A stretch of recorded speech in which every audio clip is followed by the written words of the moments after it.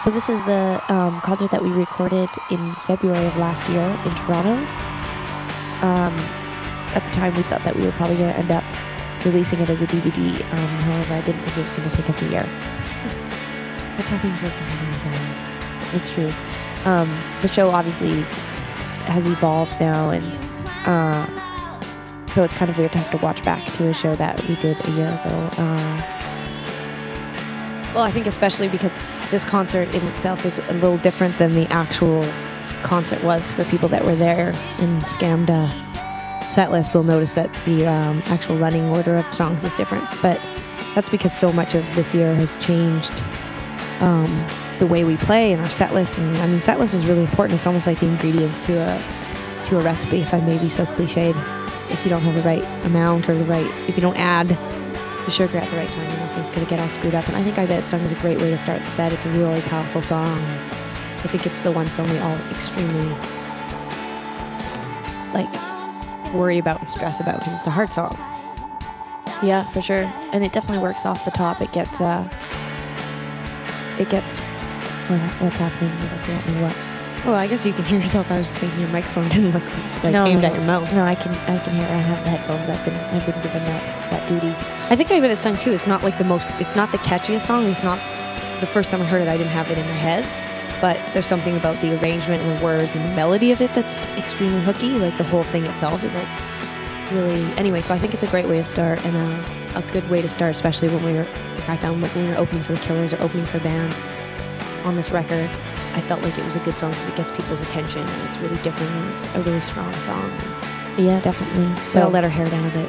It's true. What hair we have to let down. Mm-hmm. Chris does not let his hair down, but in his head he does. I think he had long hair at one point. I think I heard that once, didn't he? I don't have hair to his waist or something. I don't think he had that long hair, although he did have a goatee. So it's like I just find that when guys have goatees, when they get rid of them, it's like they go back they're like 5 years younger. They look 5 years younger. So, we are actually right now doing this commentary in Orlando, Florida. We're in a hotel room, and it's the last little bit we have of this DVD to do, and it's been quite the ordeal, and just to set up this little sound recording thing. And so, if you hear any pops or crackles and you think to yourself, "Oh my God, Tegan and Sara they're so lo-fi." We really, for you for picking up on it. We really are. We don't even have mic stands, and so hopefully this commentary doesn't sound too noisy. But anyway, so when we did this concert in Toronto, we'd actually been on tour since August of that year. I guess prior. Holy drummer moment! See all that drum footage? It's true. There's a lot of drum footage. Whoever was on his side really seemed to like him a lot. Anyway, we'd done a lot of touring, and this was the big Canadian tour, and it was an exciting time for us. A lot of the venues that we were playing were new to us. We had never played the Phoenix, for instance, which is where we were playing in Toronto. Yeah, we had played it. Well, we'd opened for somebody, but we ourselves never done our own show. Never done our own shows, which was great for us. Like it's been 7 years that we've been playing out live, and so it was really exciting for us to kind of play some of the venues that we had either opened for people in, or we'd always sort of gone to see shows there and that sort of thing. So it was really cool. It was a really great tour. And Ted, our keyboard player, who's kind of in the middle of the shot. I remember being excited by him because he had never done like a proper Canadian tour before, and it was a tour of firsts. So that was really exciting, and this was kind of the end of that tour, and we were just about to start another tour in the United States in March with a great band called the Diddy Bops, and that was sort of what we were looking forward to. And then actually while we were out on this tour, we found out that the Killers were interested in doing a tour with us in April and May. And so I remember on this tour being like, oh my God, we're never going home. Like it just seemed like we'd already been out on the road forever. And after the show, we went out to Montreal, and then we came back and did another show at the Phoenix, a second night.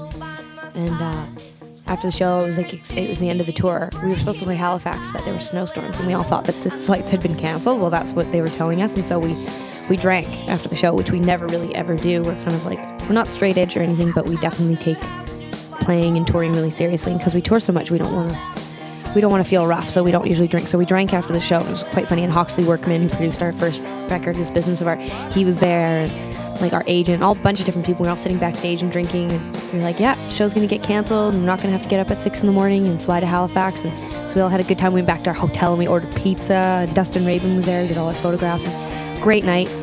Next morning I get a call. Flights are not canceled. I'm so hungover and we have to get on the plane and fly to Halifax. And it was actually really awesome. The show was amazing. So, but this song that we're playing right now, I Know, has really developed and changed, you know, since I first wrote it. And I really like the recording of this, actually. I thought the mix of the song is really good. And I sing weird, I'm noticing. I actually had never really watched the concert. I've watched tidbits, but watching it's kind of weird.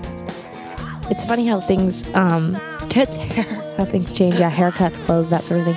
It's funny because this is literally almost a year ago, and it's like when you just think of, I guess, the Canadian tour. I mean, I know that when I think of the Canadian tour, it really doesn't seem that long ago, except that so many things have happened in between then and now that it's really kind of shocking. We were laughing recently. We were on this tour in Florida, and we were in a just like a van or whatever, dragging a trailer behind us, and it was really reminding us of exactly a year ago, last November, when we were down in the South. We were playing shows with Melissa Farrick, and there was like torrential downpours and hurricanes, and it's funny, like again, like so much had happened in between, but here we are again, kind of like right back to the start, and watching this concert and putting together this DVD, which has so much of like what we've been doing for the last 3 years.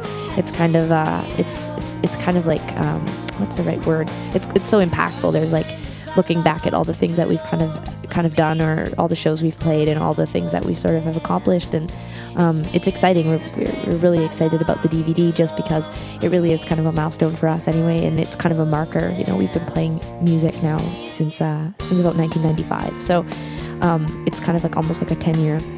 Although we would never include anything that had happened in those first 5 years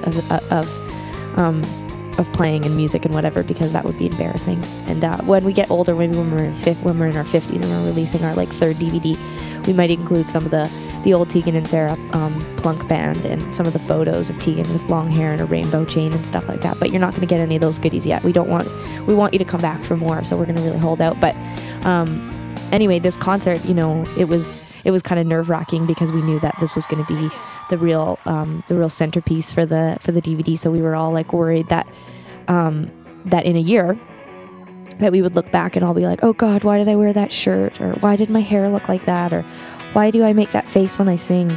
I know. And so it's kind of funny now to actually be a year later looking back at it, because I personally am not having those thoughts. I'm really glad I picked an all black outfit, although I do look like I'm from a drama geek company or something, like I'm going to run out and strike a set, but I'm happy about it. So people that were at the concert will notice that the running order is different, as I brought up, but also that all the kind of talking and banter in between the songs are gone. We did that on purpose, just to irritate people. So now if journalists buy the DVD and they watch the concert, they can't put in their article that we're twins who banter, because we are not bantering, we're talking. We're like obsessed with chatting, as you can tell already. We've talked through the whole thing already, but yeah, we edited it out all the. It wasn't really the talking. We didn't talk a lot. Strong anyway. No, it wasn't strong, and we didn't talk a ton at the concert, because we knew that, you know, a year, 10 years from now, it would probably not be relevant. So it's just been edited together to, you know, have the songs flow in. There's a few thank yous and stuff, but